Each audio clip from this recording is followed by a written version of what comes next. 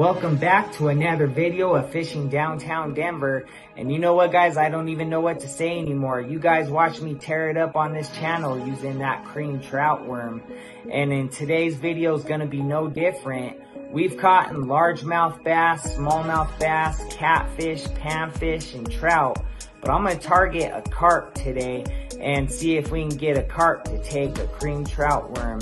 And they make two sizes that I really like to use, which one being that 2-inch, and I use that for panfish and trout. But they make a 3.5-inch that I really like to use, and I use that for bass, catfish, and I'm gonna try and get a carp with it. So I'm gonna show you guys a technique that makes it a little bit easier to get into these carp.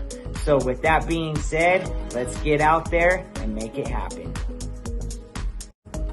Welcome back, and today I'm over here at this lake and I'm looking to do some carp fishing. And these carp, you know, they're spawning right now and they're going up in the shallows.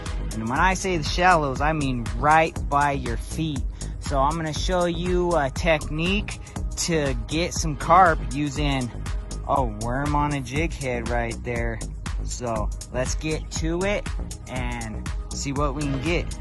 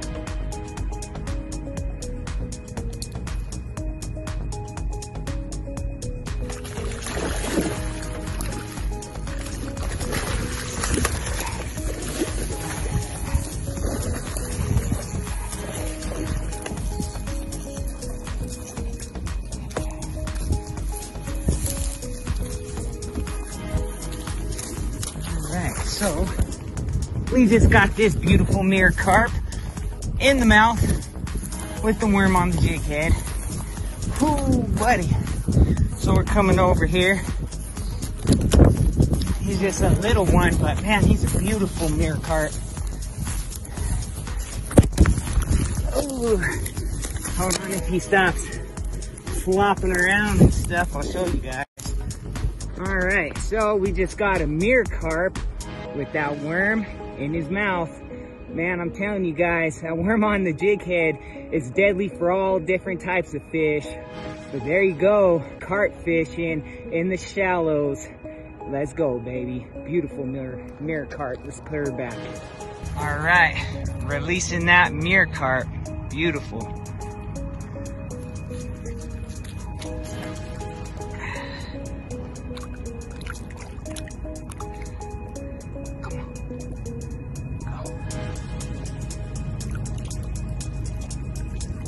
There she goes. And she's swimming on.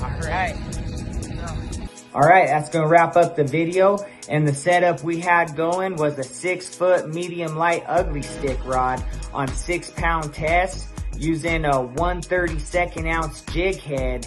And we were just standing there in the shallows being as quiet as we could, holding that jig with that worm and watching these carp swim right past us. And they seen that worm and he took it, and it's literally that easy, guys. So you guys like this stuff and you learned a thing or two about the cream trout worm, smash that like button, subscribe to the channel if you haven't already, and I'll catch you guys on the next one.